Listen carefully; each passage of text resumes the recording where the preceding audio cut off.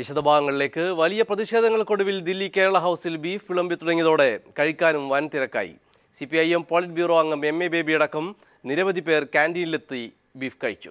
അതിനിടെ കേരള ഹൗസിൽ പശുവിറച്ചി വിൽക്കുന്നുവെന്ന് വ്യാജ പരാതി നൽകിയ വിഷ്ണുഗുപ്തയെ പോലീസ് അറസ്റ്റ് ചെയ്തു. ഭക്ഷണത്തിലേക്കുള്ള വർഗീയ കടന്നുകയറ്റത്തിനെതിരെയുള്ള പ്രതിരോധമാണ് കേരള ഹൗസിൽ ഇന്ന് കണ്ടത്. കഴിഞ്ഞ ദിവസം ദില്ലി പോലീസ് നടത്തിയ പരിശോധനയെ തുടർന്ന് നിർത്തിവച്ച ബീഫ് വിഭവങ്ങൾ വീണ്ടും കേരള ഹൗസിൽ നൽകി തുടങ്ങി. നൂറുകണക്കിന് പേർ ബീഫ് കഴിക്കാനായി മാത്രമെത്തി. CPIM പോളിറ്റ് ബ്യൂറോ അംഗം MA ബേബി പശ്ചിമബംഗാളിൽ നിന്നുള്ള കേന്ദ്ര കമ്മിറ്റി അംഗങ്ങളുമൊത്താണ് ക്യാൻറ്റീനിലെത്തി ബീഫ് കൂട്ടി ഉച്ചയൂണ് കഴിച്ചത്. അപ്രഖ്യാപിതമായ ഒരു അടിയന്തരാവസ്ഥ ഇന്ത്യയിൽ പ്രഖ്യാപിച്ചിട്ടുണ്ടോ എന്ന് തോന്നുന്ന ഒരു സാഹചര്യമാണ് ഇപ്പോൾ സംഭവിച്ചിരിക്കുന്നത്. ഇഷ്ടവിഭവം തിരികെ കിട്ടിയ ആഹ്ലാദത്തിലായിരുന്നു ഭക്ഷണം കഴിക്കാനെത്തിയ എല്ലാവരും. ഭക്ഷണത്തിന്റെ കാര്യത്തിൽ പോലും ഫാസിസം ഉണ്ടെങ്കിൽ അതിനെ ചെറുത്തു തോൽപ്പിക്കേണ്ടത് വലിയൊരു ആവശ്യമാണ്. കഴിക്കുന്നതിന് വേണ്ടിയല്ല, ഈ ഭക്ഷണ സ്വാതന്ത്ര്യത്തിന് വേണ്ടിയുള്ള പോരാട്ടത്തിനാണ് എല്ലാവരും ഇന്നിപ്പോൾ വന്ന് ബീഫ് കഴിച്ച് ഇതിനോട് ഐക്യദാർഢ്യം പ്രഖ്യാപിക്കുന്നത്. തിരക്ക് പ്രതീക്ഷിച്ചതിനാൽ ക്യാൻറ്റീൻ അധികൃതർ പതിവിൽ കൂടുതൽ ബീഫാണ് ഇത്തവണ പാകം ചെയ്തത്. പക്ഷെ തിരക്ക് കാരണം ഉച്ചയൂണ് നൽകി തുടങ്ങി മണിക്കൂറുകൾക്കകം തന്നെ ബീഫ് തീർന്നു. പക്ഷെ പിന്നീട് വന്നവർ ആവശ്യപ്പെട്ടത് കാരണം രണ്ടാമതും ബീഫ് പാകം ചെയ്യുകയായിരുന്നു. ബീഫ് നല്ല ഉഷാറായിട്ടാണ് എല്ലാവരും പറഞ്ഞത്. ഇഷ്ടംപോലെ ആൾക്കാർ കഴിച്ചു. ഇപ്പൊ രണ്ടാമത്തെ ട്രിപ്പ് വെച്ചോണ്ടിരിക്കുകയാണ്. ഫസ്റ്റ് ട്രിപ്പ് തീർന്നു. സാധാരണ എല്ലാ ദിവസത്തിനേക്കാട്ടും കൂടുതലായിരുന്നു ഇന്ന്. ഭക്ഷണത്തിന് നേരെയുള്ള കടന്നുകയറ്റത്തെ ചെറുത്തു തോൽപ്പിച്ച ആഹ്ലാദത്തിലാണ് ഡൽഹിയിലെ മലയാളികൾ. ഡൽഹി കേരള ഹൗസ് ക്യാൻറ്റീനിൽ നിന്നും ക്യാമറാൻ രാജീവ് കണ്ണാടിക്കൊപ്പം സന്തോഷ് സർലിംഗ്. ഉന്നത വിദ്യാഭ്യാസ സ്ഥാപനങ്ങളിൽ സംവരണം ഒഴിവാക്കണമെന്ന് സുപ്രീം കോടതി. സംവരണത്തിന് പകരം മെറിറ്റ് ആയിരിക്കണം മാനദണ്ഡമെന്നും കോടതി ചൂണ്ടിക്കാട്ടി. ദേശീയ താൽപര്യം മുൻനിർത്തിയാവണം കേന്ദ്ര സംസ്ഥാന സർക്കാരുകൾ തീരുമാനം കൈക്കൊള്ളേണ്ടതെന്നും സുപ്രീം കോടതി വ്യക്തമാക്കിയതോടെ ഇടപെടൽ വലിയ ചർച്ചയായിരിക്കുകയാണ്. ഉന്നത വിദ്യാഭ്യാസ സ്ഥാപനങ്ങളിൽ സംവരണം ഒഴിവാക്കുന്നതിനെക്കുറിച്ച് പുനഃപരിശോധിക്കണമെന്നാണ് സുപ്രീം കോടതിയുടെ നിരീക്ഷണം. സവിശേഷമായ കോഴ്സുകളിൽ സംവരണത്തിന് പകരം മെറിറ്റ് ആയിരിക്കണം പ്രാധാന്യം നൽകേണ്ടതെന്നുമാണ് സുപ്രീം കോടതി വ്യക്തമാക്കിയത്. ജസ്റ്റിസുമാരായ ദീപക് മിശ്ര, PC പന്ത് എന്നിവരുൾപ്പെട്ട ഡിവിഷൻ ബെഞ്ചിന്റേതാണ് നിരീക്ഷണം. 1988 സുപ്രീം കോടതി വിധി ചൂണ്ടിക്കാട്ടിയാണ് കോടതി നിരീക്ഷണം. ഇത്തരം കോഴ്സുകളിൽ മറ്റു പരിഗണനകൾ കടന്നുവരുന്നത് രാജ്യ താൽപര്യത്തിന് വിരുദ്ധമാകുമെന്ന നിലപാട് കോടതി ആവർത്തിച്ചു. ആന്ധ്രാപ്രദേശ്, തെലങ്കാന, തമിഴ്നാട് എന്നിവിടങ്ങളിലെ ഉന്നത വിദ്യാഭ്യാസ സ്ഥാപനങ്ങളിൽ യോഗ്യതാ നിർണയത്തിനെതിരെ സമർപ്പിക്കപ്പെട്ട ഹർജികൾ തീർപ്പാക്കിക്കൊണ്ടാണ് സുപ്രീം കോടതി നിരീക്ഷണം. അതേസമയം സംവരണം സംബന്ധിച്ച് സുപ്രീം കോടതി പുറപ്പെടുവിച്ച വിവിധ വിധികൾ വൈരുദ്ധ്യം പ്രകടിപ്പിക്കുന്നതാണെന്ന് MES സംസ്ഥാന പ്രസിഡന്റ് ഡോക്ടർ ഫസൽ ഗഫൂർ ആരോപിച്ചു. പല ജഡ്ജ്മെന്റുകളും നമ്മൾ വായിക്കുമ്പോൾ കാണുന്നത് എന്താണെന്ന് വെച്ചാൽ the comments, not the judgement, tend to reflect the philosophy of the party in power. അതിപ്പോൾ മാത്രമല്ല, പണ്ടുണ്ടായിട്ടുണ്ട്. അതാണ് ഇപ്പോൾ നടന്നുകൊണ്ടിരിക്കുന്നത്. മനുശങ്കരൻ, ന്യൂസ് ബ്യൂറോ, ദില്ലി.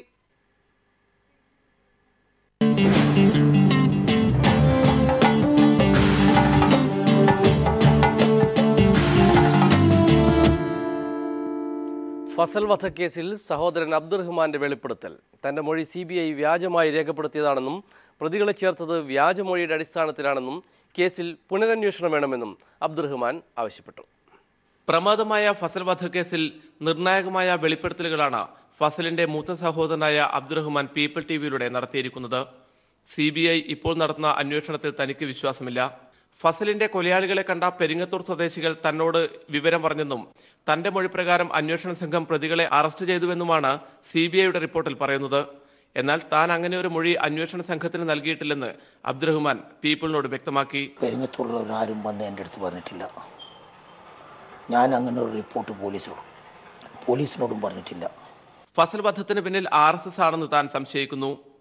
കേസിൽ പുനരന്വേഷണം ആവശ്യപ്പെട്ട് മുഖ്യമന്ത്രിയെയും പ്രതിപക്ഷ നേതാവിനെയും സമീപിക്കും. ഈ അന്വേഷണം ഇതിൽ എന്നൊക്കെ ഇതിൽ ഉൾപ്പെടുത്തിക്കൊണ്ടിട്ടുള്ള കാര്യം, അതിൻ്റെ പേരിൽ എനിക്കിത് പൂർണ്ണമായി വിശ്വസിക്കാൻ കഴിയുന്നില്ല. പൂർണ്ണമായിട്ടും നല്ല എനിക്ക് വിശ്വാസം തീരെയില്ല. അതുകൊണ്ടെന്ന് വെച്ചാൽ മുഖ്യമന്ത്രിനെയോ പ്രതിപക്ഷ നേതാവിനെയും കാണാൻ പോവുക, ഇതിനൊരു പുനരന്വേഷണം ആവശ്യപ്പെട്ടുകൊണ്ട്. കാരായി രാജനെയും ചന്ദ്രശേഖരനെയും അന്വേഷണ സംഘം രാഷ്ട്രീയ പ്രേരിതമായി പ്രതി ചേർത്തതാണ്. കേസിന്റെ എല്ലാ ഘട്ടത്തിലും തനിക്കും കുടുംബത്തിനും ആവശ്യമായ സഹായങ്ങൾ നൽകിയത് കാരായി രാജനാണെന്നും അബ്ദുറഹ്മാൻ കൂട്ടിച്ചേർത്തു. ഞാൻ ഈ കേസുമായിട്ട് ബന്ധപ്പെട്ടിട്ട് കാരായി രാജനുമായിട്ട് ഞാൻ പല പ്രാവശ്യം കാരായി രാജനെ വന്ന് കാണുകയും എനിക്ക് വേണ്ടുന്ന എല്ലാ സഹായങ്ങളും ചെയ്തു തന്ന ഒരു മനുഷ്യനാണ് കാരായി രാജ. കേരള രാഷ്ട്രീയത്തിൽ ഏറെ ചർച്ചാ വിഷയമായ ഫസൽ കേസിന്റെ ഗതി തന്നെ മാറ്റിമറിക്കാവുന്ന വെളിപ്പെടുത്തലുകളാണ് ഫസലിന്റെ സഹോദരൻ നടത്തിയിരിക്കുന്നത്. പുതിയ വെളിപ്പെടുത്തലുകളുടെ പശ്ചാത്തലത്തിൽ കേസിൽ പുനരന്വേഷണത്തിനുള്ള സാധ്യത ഉണ്ട് എന്നാണ് നിയമവിദഗ്ധരുടെ വിലയിരുത്തൽ. ക്യാമറമാൻ ഇക്ബാൽ വട്ടംകുളത്തിനൊപ്പം PV കുട്ടൻ.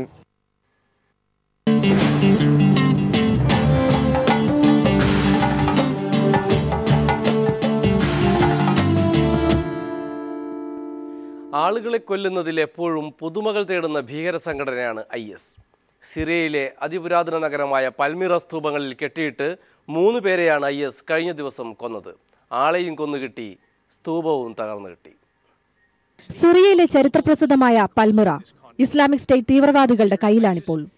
സിറിയൻ സൈന്യവുമായി നീണ്ട യുദ്ധത്തിനൊടുവിലാണ് നഗരം IS പിടിച്ചെടുത്തത്. നഗരത്തിൽ നിന്ന് സൈന്യം പൂർണ്ണമായും പിന്മാറിയതോടെ ISന്റെ ക്രൂരവിനോദങ്ങളുടെ കേന്ദ്രമായിരിക്കുന്നു ഇപ്പോൾ ഈ പുരാതന സ്മാരക നഗരം. യുദ്ധക്കളമായ ഈ നഗരത്തിൽ നിന്ന് ആയിരങ്ങളാണ് ഇപ്പോൾ ദിനംപ്രതി പലായനം ചെയ്തുകൊണ്ടിരിക്കുന്നത്. 2000 വർഷം പഴക്കമുള്ള പൽമിറ ലോക പൈതൃക പട്ടികയിൽ ഇടം നേടിയിട്ടുള്ള നഗരമാണ്. സ്മാരകങ്ങൾ പലതും ഭീകരവാദികൾ അവരുടെ വിനോദത്തിന്റെ ഭാഗമായി തകർത്തു കഴിഞ്ഞു.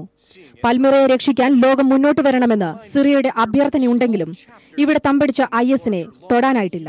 കഴിഞ്ഞ ദിവസം 3 പേരെ വധിക്കുന്നതിനായി പൽമിറയിലെ ചരിത്രപ്രസിദ്ധമായ സ്തൂപങ്ങളിൽ അവരെ കെട്ടിയിട്ട് IS തീവ്രവാദികൾ സ്ഫോടനം നടത്തി. സ്തൂപങ്ങൾ സ്ഫോടനത്തിൽ തകർന്നു. ഒപ്പം 3 മനുഷ്യജന്മങ്ങളും. പൽമിറയിൽ നിന്നും പിടികൂടിയവരെയാണ് വധിച്ചതെങ്കിലും അവർ ആരൊക്കെയാണെന്ന് IS വെളിപ്പെടുത്തിയിട്ടില്ല. സിറിയയിലെ ചരിത്ര നഗരമായ പൽമിറയിലെ സ്മാരകങ്ങൾ കാണാൻ പ്രതിവർഷം 1.5 ലക്ഷത്തിലേറെ വിനോദസഞ്ചാരികളാണ് കഴിഞ്ഞ വർഷങ്ങളിൽ വന്നിരുന്നത്. ISന്റെ അധീനതയിലായ ശേഷം പൽമിറ ഇപ്പോൾ ഒരു പേടി സ്വപ്നമാണ്. International desk.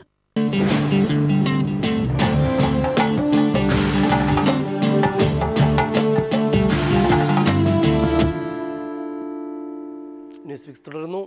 ഇന്ത്യയില്ലെങ്കിൽ ഫേസ്ബുക്കിന് നിന്നുപോകാൻ വലിയ പാടാണെന്ന് മാർക്ക് സുക്കർബർഗ്. ഫേസ്ബുക്കിൻ്റെ ഏറ്റവും വലിയ വിപണി ഇന്ത്യയാണെന്നും ഇന്ത്യയിൽ 30 ലക്ഷത്തോളം ഫേസ്ബുക്ക് ഉപയോക്താക്കളുണ്ടെന്നും ദില്ലിയിൽ IITയിൽ വിദ്യാർത്ഥികളെ അഭിസംബോധന ചെയ്തുകൊണ്ട് മാർക്ക് സുക്കർബർഗ് പറഞ്ഞു. ലോകത്തുള്ള എല്ലാവരെയും പരസ്പരം കണക്ട് ചെയ്യുക എന്നതാണ് ഞങ്ങളുടെ ലക്ഷ്യം. ഇന്ത്യ ലോകത്തിലെ ഏറ്റവും വലിയ ജനാധിപത്യ രാജ്യമാണ്. ഇന്ത്യയെ കണക്ട് ചെയ്യാതെ ലോകം കണക്ട് ചെയ്യാൻ സാധ്യമല്ല. അതുകൊണ്ടാണ് തനിക്ക് ഇന്ത്യയോട് പ്രത്യേക സ്നേഹമെന്ന് മാർക്ക് സുക്കർബർഗ് IITയിലെ കുട്ടികളുമായുള്ള സംവാദത്തിൽ പറഞ്ഞു. ഫേസ്ബുക്കിന്റെ ഏറ്റവും വലിയ വിപണി ഇന്ത്യയെന്ന് ഫേസ്ബുക്ക് സ്ഥാപകൻ പറയുന്നു. ഇന്ത്യയിൽ 30 ലക്ഷത്തോളം ഫേസ്ബുക്ക് ഉപയോക്താക്കളുണ്ടെന്നും അദ്ദേഹം പറയുന്നു. India is the world's largest democracy. It's one of the biggest countries where if you really have a mission of connecting every person in the world, you can't do that without helping to connect everyone in India. നിലവിൽ ഫേസ്ബുക്കിൽ 130 billion അംഗങ്ങളുണ്ടെങ്കിലും ഇന്റർനെറ്റോ ഫേസ്ബുക്കോ ഇല്ലാതെ ആളുകളെ എങ്ങനെയാണ് പരസ്പരം ബന്ധിപ്പിക്കാൻ കഴിയുന്നതെന്ന ചോദ്യത്തിനും Zuckerberg മറുപടി നൽകി. internet.orgമായി ബന്ധപ്പെട്ട് നടത്തുന്ന ശ്രമങ്ങൾ നിലവിൽ 24 രാജ്യങ്ങളിൽ ആയി കഴിഞ്ഞു. അതോടൊപ്പം മറ്റ് രാജ്യങ്ങളിൽ ഉടനെ തുടങ്ങുകയും ചെയ്യുന്നു. ലോകത്തിൽ ഏകദേശം 15 മില്യൺ ആളുകൾ ഇന്ന് internet.org മൂലം ഇന്റർനെറ്റ് ഉപയോഗിക്കുന്നുവെന്നും സുക്കർബർഗ് പറഞ്ഞു. ആർട്ടിഫിഷ്യൽ ഇന്റലിജൻസ് ഉപയോഗിച്ച് അന്ധരായ ആളുകൾക്ക് ചിത്രങ്ങളും മറ്റു വിശദീകരിച്ചു കൊടുക്കാൻ കഴിയുന്ന സംവിധാനം ഉടനെ വരുമെന്നും സുക്കർബർഗ് പറഞ്ഞു. internet.org മഹത്തായ ഒരു തുടക്കമാണെന്നും നെറ്റ് ന്യൂട്രാലിറ്റിയെ പിന്തുണയ്ക്കുന്നുവെന്നും സുക്കർബർഗ് പറഞ്ഞു. News desk.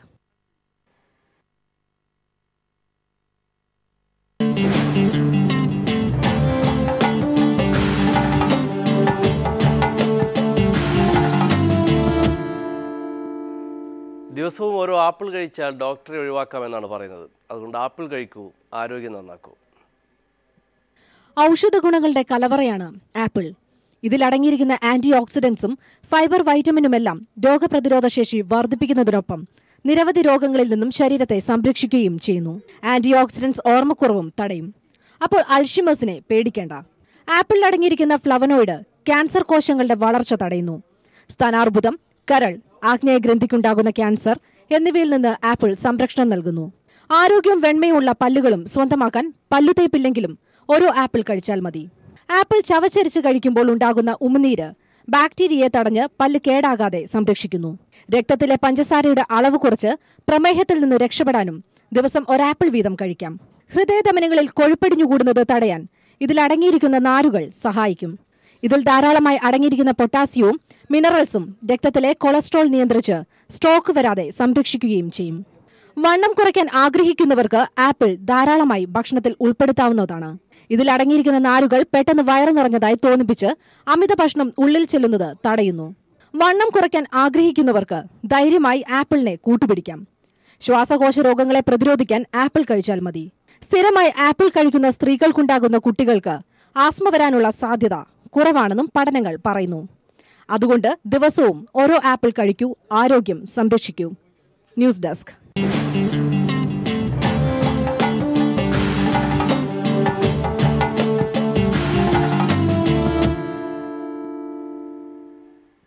ന്യൂസ് പിക്സ് തുടരുന്നു. കറിവേപ്പില കറിയിൽ നിന്ന് പുറത്തേക്കെടുത്ത് കളയേണ്ടതല്ല. കറിവേപ്പില കറിയിൽ തന്നെ കിടന്നാൽ ഗുണം അനവധിയാണെന്ന് പറയുന്നു. കേരളത്തിൽ കടയിൽ നിന്ന് കിട്ടുന്ന കറിവേപ്പിലകൾ കീടനാശിനിയിൽ കുളിച്ചവയാണെന്ന് ഇനി ആരോടും പറയണ്ട. അതുകൊണ്ട് ഒരു കറിവേപ്പിലയെങ്കിലും നമ്മൾ കൃഷി ചെയ്യുക. നമുക്ക് ആഹാരത്തിന് മണവും രുചിയും വർദ്ധിപ്പിക്കുന്നതിനുപയോഗിക്കുന്ന ഇലയാണ് കറിവേപ്പില. കണ്ണുകളുടെ ആരോഗ്യത്തിനും കറിവേപ്പില ഉത്തമമാണ്. ആമാശയത്തിന്റെ ആരോഗ്യത്തിനും ഗുണപ്രദമാണ്. തിമിരത്തെ പ്രതിരോധിക്കുന്നു. ദഹനക്കേടിനും പ്രതിവിധിയായി ഉപയോഗിക്കാം. അതിസാരം, ആമാശയ സ്തംഭനം, കൊളസ്ട്രോൾ തുടങ്ങി കറിവേപ്പില തടയിടുന്ന അസുഖങ്ങളും എത്രയോ ആണ്. അതുകൊണ്ട് കറിവേപ്പില ഇല്ലാത്തൊരു കറിശീലവും നമുക്കില്ല. അതുകൊണ്ട് ഒരു കറിവേപ്പിലയെങ്കിലും കൃഷി ചെയ്യാൻ നമ്മൾ ശീലിക്കണം. വലിയ മരമായി മാത്രമേ കറിവേപ്പ് വളരൂ എന്ന് ധാരണയാണ് പലർക്കും. എന്നാൽ മറ്റു സംസ്ഥാനങ്ങളിൽ നിന്നും ഇവിടേക്ക് കറിവേപ്പില വരുന്നത് അവ കുറ്റിച്ചെടിയായി വിളയുന്ന വലിയ പാടങ്ങളിൽ നിന്നാണ്. ചെറിയ ചെടിയായി നമുക്കും കറിവേപ്പില വളർത്താവുന്നതേ ഉള്ളൂ. 2 ചട്ടിയിൽ ചെടിയുണ്ടെങ്കിൽ തന്നെ ഒരു വീടിന് സുഭിക്ഷിതമാണ്. മറ്റു സംസ്ഥാനങ്ങളിൽ നിന്ന് കൊണ്ടുവരുന്ന കറിവേപ്പിലയിൽ അനുവദനീയമായതിലും കൂടുതൽ കീടനാശിനി വിഷാംശം കണ്ടെത്തിയതായുള്ള കേരള കാർഷിക സർവകലാശാലയുടെ റിപ്പോർട്ടിനെ തുടർന്ന് ധാരാളം ആളുകൾ ഇപ്പോൾ കറിവേപ്പില നട്ടുവളർത്താൻ തുടങ്ങിയിട്ടുണ്ട്. എന്നാൽ തൈ പിടിച്ചു കിട്ടാൻ വളരെ ബുദ്ധിമുട്ടാണെന്നാണ് പലരുടെയും പരാതി. കറിവേപ്പില മരത്തിന്റെ അടുത്തായി ആ മരത്തിന്റെ തന്നെ വേരിൽ നിന്ന് പൊട്ടിമുളയ്ക്കുന്ന തൈകളാണ് പലരും ഉപയോഗിക്കുന്നത്. തൈകൾ പിടിച്ചു കിട്ടാത്തതിനും പിടിച്ചാൽ തന്നെ നന്നായി വളരാത്തതിനും കാരണവും ഇതുതന്നെ. മണ്ണിൽ നിന്ന് അധികം താഴ്ത്തുകൂടിയല്ലാതെ ഉപരിതലത്തിൽ സമാന്തരമായി പോകുന്ന വേരിൽ നിന്നുള്ള തൈ നട്ടാൽ അതിന്റെ വേരും ഉപരിതലത്തിലെ മണ്ണിൽ സമാന്തരമായിയാകും സഞ്ചരിക്കുക, താഴേക്ക് പോവുകയുമില്ല. അതിനാൽ ചെടിയുടെ വളർച്ച കുറയും. വിളവും വിത്തിൽ നിന്ന് മുളയ്ക്കുന്ന ചെടിയാണ് നന്നായി വളരുന്നത്.